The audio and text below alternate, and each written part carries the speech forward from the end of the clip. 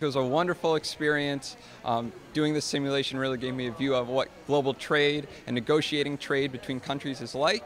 It was a lot of fun, and I got a lot of experience with setting goals and negotiating with others to meet those goals. It was definitely a huge team builder. You're sitting with people that you've probably never met before, never had a conversation with, and you have to learn how to be flexible. You have to learn how to be patient and understanding with dealing with other people and realizing their ideas. So I think that today was really important for honing those skills. You negotiate every day with your siblings, with your roommates, with your parents to get something you want.